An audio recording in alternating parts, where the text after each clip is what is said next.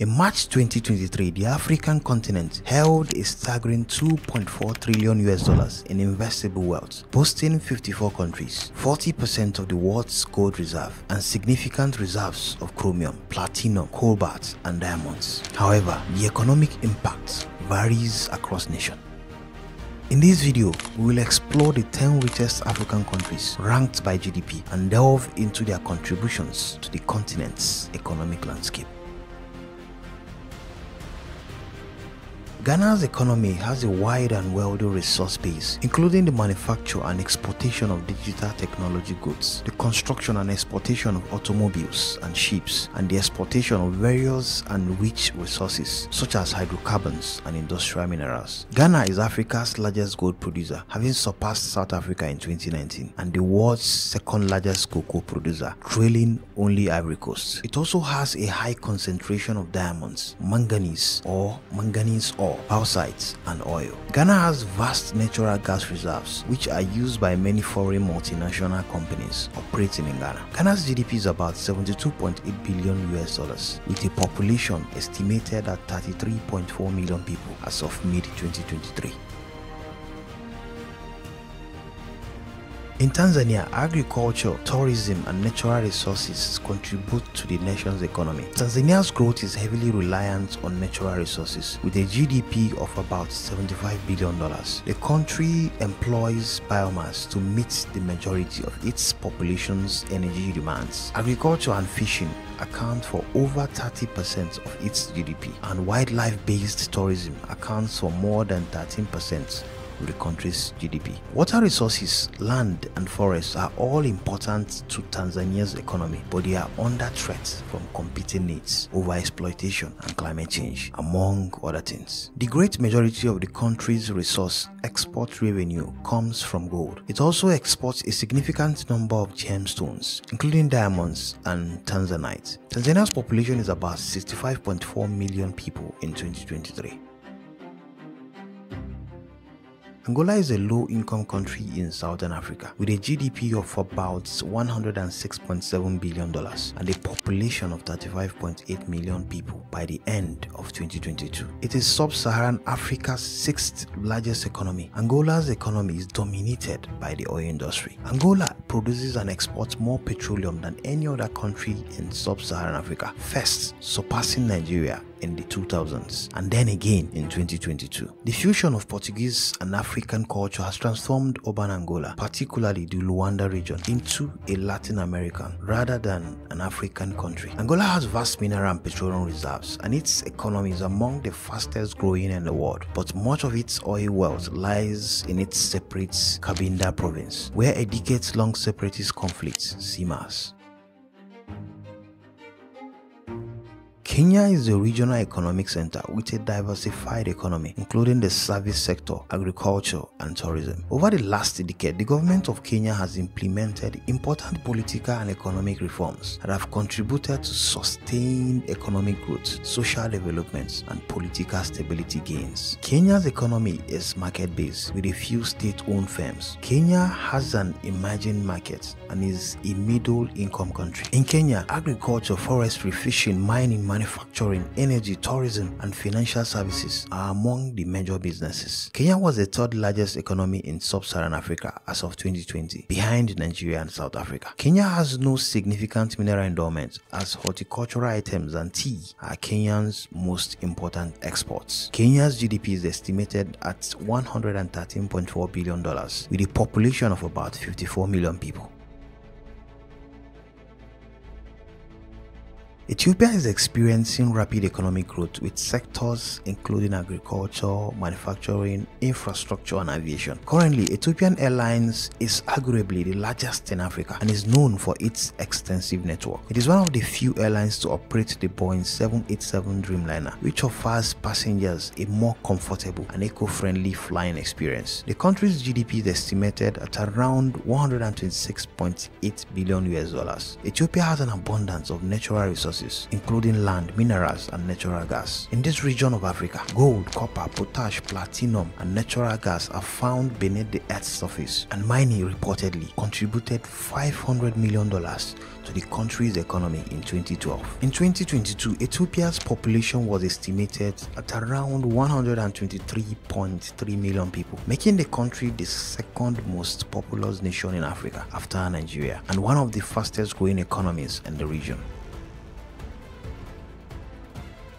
Morocco is the world's third largest producer of phosphates after the United States and China. Agriculture, phosphate minerals, and tourism are the mainstays of the Moroccan economy. Fish and seafood sales are also prominent. Industry and mining account for almost 1/3 of the annual GDP. The Moroccan economy, like that of many former African colonies, is primarily reliant on raw resource exports. Modern sectors, particularly tourism and telecommunications, are also becoming increasingly important to the economy. The mining sector is one of the pillars of Morocco's economy. It generated a sum of $2.7 billion in 2005 from the sale of several minerals, metals, and most importantly, phosphates, silver, and lead. Morocco's GDP is about $134.2 billion with an estimated population of 37.4 million people.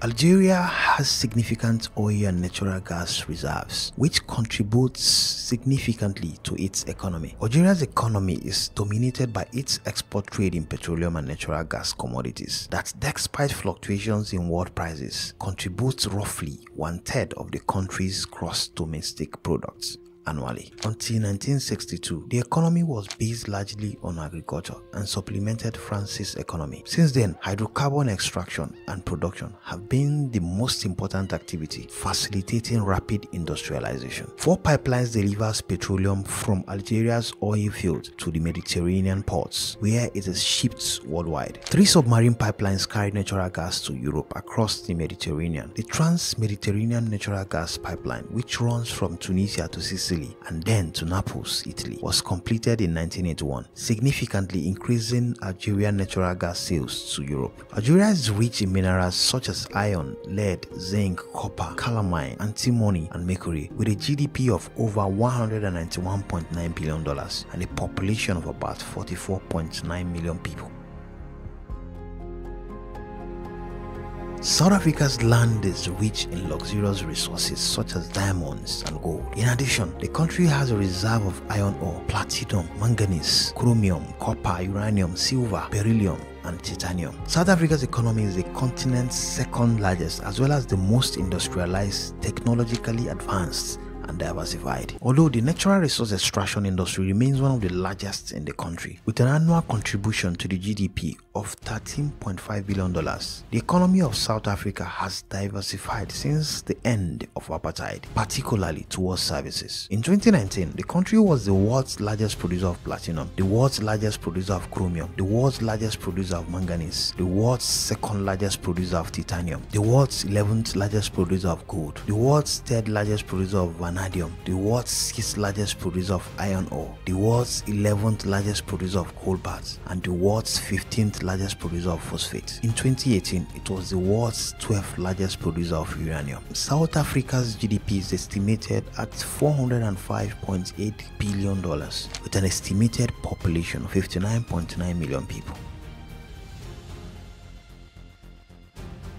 Egypt's economy was largely centralized between 1954 and 1970, with President Gamal Abdel Nasser focusing on import substitution. Tourism is one of the most important sources of cash for Egypt's economy. In 2010, the sector employed roughly 12% of Egypt's workforce, served approximately 14.7 million visitors, and generated nearly $12.5 billion in income, contributing more than 11% of GDP and 14.4% of foreign currency revenues. However, since President Abdel Fattah el-Sisi assumed office in 2014, Egypt's economy has followed the 2030 vision. The policy aims to diversify Egypt's economy, which is now the largest in Africa by nominal GDP and ranked 38th in the world. Egypt's main exports are natural gas and non-petroleum products such as ready-made clothing, cotton textiles, medical and petrochemical products, citrus fruits, rice and dried onions, as well as cement, steel and ceramics, which have lately increased in popularity. Egypt's GDP is estimated at $476.7 billion with an estimated population of 110.9 million people.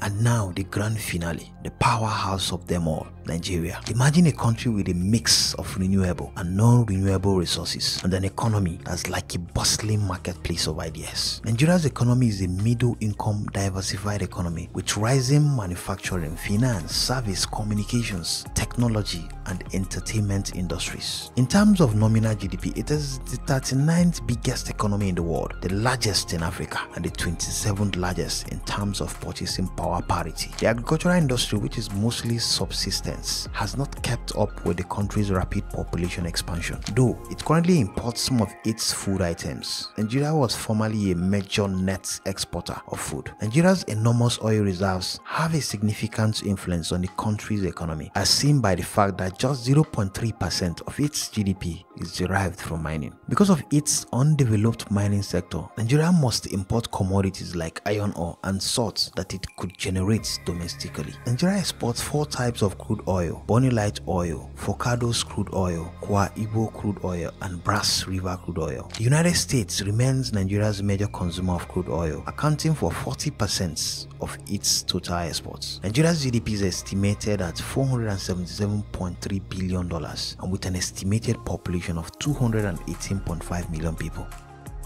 These 10 nations are the heartbeat of Africa's economic journey, each contributing a unique bit to the continent's promising future. What are your thoughts on their economic strides? Drop those comments, hit the like button if you have enjoyed the journey, and don't forget to subscribe to my channel for more mind-blowing stories from around Africa. Thank you.